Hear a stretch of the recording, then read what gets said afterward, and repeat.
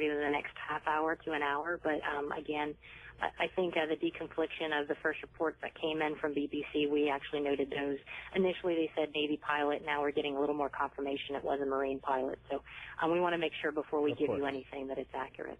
Talk to me about the procedures, and because also the BBC reporting that the pilot made an obvious effort to try to maneuver that airplane to avoid hitting homes, as many as 20 homes, ending up landing on a farm in a field where other homes and people were put out of danger. Can you tell me about the process of the training that goes into something like that, where the pilot perhaps knows that the plane has a problem and is going down and makes that effort to avoid homes and avoid civilians?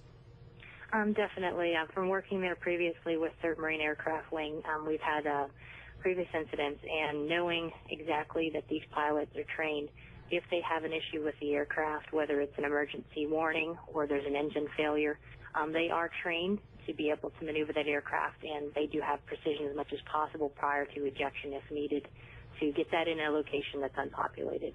So they do go through in-depth training to be able to do that, and hopefully that was the case for this situation. What is next for you guys on the base? Do any officials fly to England? How does that work? What's the process like?